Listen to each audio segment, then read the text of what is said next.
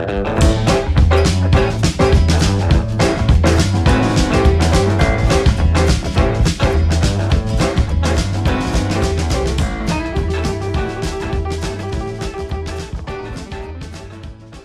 boys and girls, it's your good buddy Dave from Car Speed. Thank you for clicking on the fourth video in the gearing topic, or the topic of gears, I should say. And in this video, we're going to talk about being gear bound, how to detect it, and what to look for. So check it out. So in the first few videos, we talked about changing gears and what that does, and gear ratio and how that affects the go-kart. And we also talked about different gearing combinations. Well, in this video, we're going to concentrate more on the concept of being gear bound. Being gear bound, it sometimes is very hard to detect. Most people think that, oh, well, I'll know if I'm gear bound because I'll just turn a whole lot more RPMs than I want to. And sometimes if your tires are right, because tires do affect your RPM output, that can be the case. However, it also can be where, because we're low horsepower racing, sometimes we don't have enough horsepower just to pull through the limitations of the gear, and that will limit your overall RPM.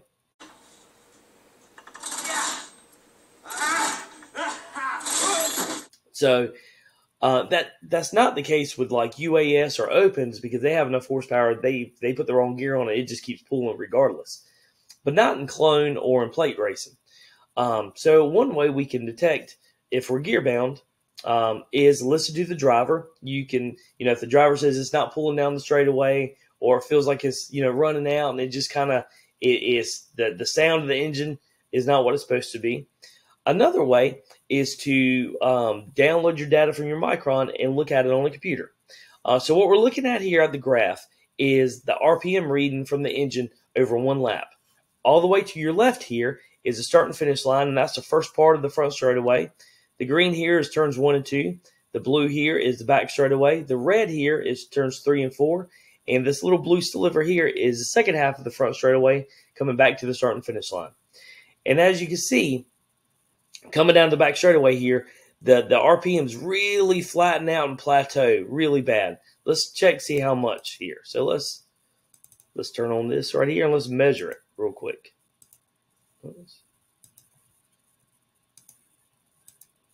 Come on now. If I can get the computer to work.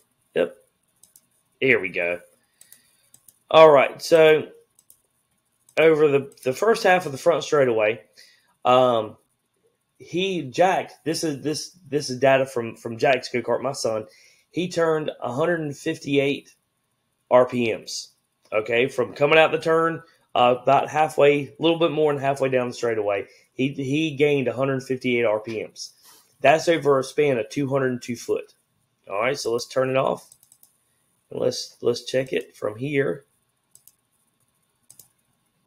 Now, from that point to the start of going into turn 3, he only gained 30 RPMs, and that's over a span of 100 foot. So in a 150 foot span, he gained right at 158 or so RPMs, and then in the next 100 foot of the straightaway, he only gained 30 RPMs. That is being gear bound, okay? Because the engine quits pulling. Well, I know what you're thinking. Well, Dave, you probably showed, too much max RPMs. Well, our max RPMs that we tried to turn, in this case, we were Junior 2 at the time, was anywhere between 5,800 RPMs and 6,000 RPMs. And as you can see, his max RPM was 5,801. So our max RPM was at the bottom window of what we want for our Junior 2 engines, and yet he still was plateauing and flattening out, and he was gear bound. In this situation, we actually dropped 2 teeth, and he picked up about 2.5 to 3 tenths on the stopwatch in the first race. So, are you sure? I'm positive. How could you be so sure? So, I know what you're thinking. Well, David, you showed us what a bad RPM trace looked like. What does a good RPM trace look like? Okay, so again, What you want the RPM trace to do is you want it to pull down, what you want your RPMs to do is you want it to pull down to the minimum. And as soon as you hit the minimum RPM, you want the engine to start pulling. And you want that engine to continue pulling until the go-kart goes back down into the turn, and where it starts needing to slow down. So down the whole straightaway, you want that engine to continue to build RPMs and build RPMs and build speed. So what you're looking at now is another RPM trace, okay, of 1 lap. And as you can see here, this one, because it's in Race Studio 3 analysis, is labeled. It's the front straightaway, turns 1, turns 2, back straightaway, turns 3, turn 4, and the front straightaway. And this trace is about as perfect as you can get, because as you can see, it pulls down to the minimum RPM, and then it keeps pulling down the whole back straightaway until it gets to the turn to slow down again.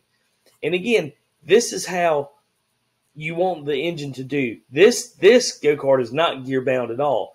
The first go-kart, Jack's go-kart, you could tell that it's gear bound. It flattened out. It plateaued down the back straightaway. But not in this situation. In this situation, the go-kart continues to pull, continues to pull, continues to pull. Okay? And as you can tell, I know what you're thinking, well, David, this is because it's a clone engine. That doesn't really happen in plate. Boy, as you can see, this is a plate engine. This is actually a green plate Junior 1 engine.